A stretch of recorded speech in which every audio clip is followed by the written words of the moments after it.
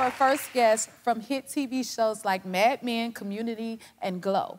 Her new movie, Somebody I Used to Know, comes out today. Please welcome the adorable Alison Brie. So you grew up here in LA. What was that like?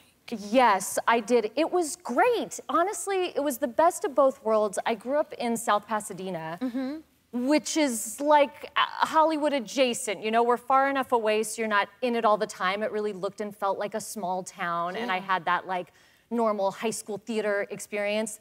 But I think because it looks like such a cozy small town, any town USA, they shot a lot of movies there. So you still had that LA feel of, you know, the house from the movie Old School was like a block from my high school.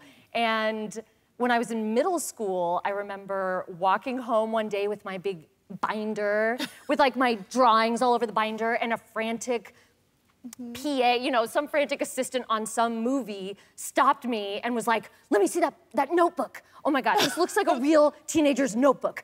Can I buy this off of you for $10? And I was like, my notebook's gonna be in a movie? Oh my God. And I gave it to them for I paid 10. That was my first, you know, flirt with show business. Your first flirt with it. And did you feel like you got the bug then? Did you sneak on sets? You know, I never snuck on any sets, but actually, where we are now on this lot, I used to come and watch shows tape live, just like you guys. Wow. All right. One of my best friend's older sister worked for K-Rock, which is like the coolest alternative radio station in LA. And so she would get us tickets to go to tapings for shows like Home Improvement and Friends. Like, I was in the audience for Friends. I will never forget the episode that I saw. It's the episode where Chandler and Monica are already hooking up, but nobody knows, and then he has to kiss all the women every time he says goodbye. It was a great episode, iconic. I was there, you could hear my voice laughing. And you grew up dancing, you love to dance. Now, what's this, you used to sneak in the library and dance? Please tell me this story. I'm so glad you brought this up. Because I still kind of can't believe, you know, you do some things when you're like a kid and a teen that you're like, God, I can't believe I had the nerve.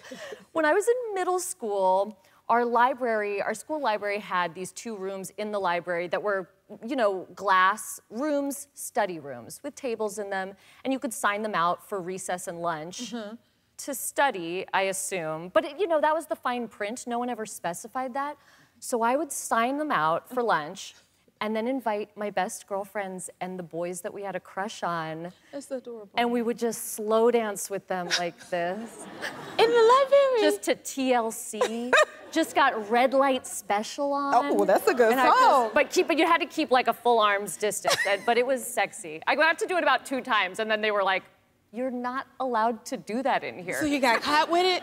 Yeah, because the rooms were glass. Like, what was this ruse? Like, once I got everybody in there, the whole library was just like, what's happening? What are you guys doing in there? I think it's adorable. That's creative. I was like, why can't we have dances? Exactly. Every day of the week. Your new movie, Somebody I Used to Know, you co-wrote it and your husband directed it. Yes. Can you tell everyone what it's about? Yes, so I play Allie. It was a real stretch to come up with that character name.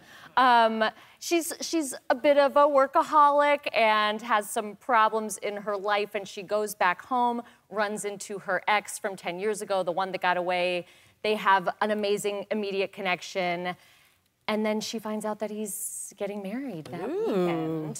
That is interesting. And she decides to stick around. Uh-oh. And hijinks ensue. Well, we're gonna check this out for sure. And this isn't your husband's first time directing you. What is that like?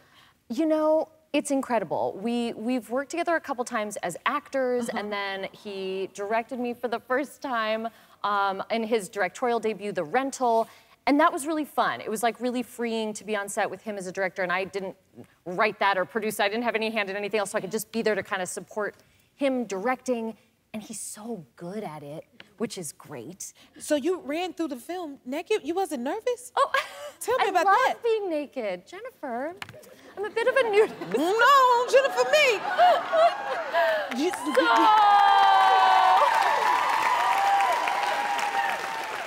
I have some nude scenes. I have some non-sexual nude scenes in the movie. Okay. There's a streaking scene, and it's a nod back to my days in college. I went to CalArts, and my time at CalArts, a great school. I got an incredible education, and also it's an art school, so I think they wanted all the students to have the freedom of just expressing themselves, and clothing was optional everywhere except the cafeteria. You gotta be sanitary.